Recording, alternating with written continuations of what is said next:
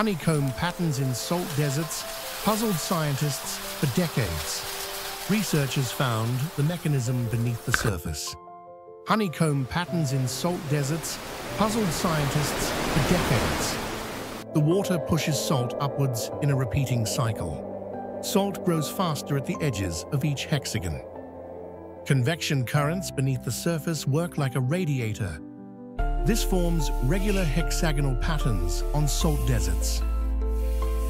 Hexagons are 3 to 6 feet across, regardless of location. Previous theories didn't explain the consistent size. The new theory uses thermodynamics principles. Convection rolls create the tessellations above. This theory solves a long-standing puzzle. The patterns appear in salt deserts worldwide. This discovery will inspire future studies of natural patterns.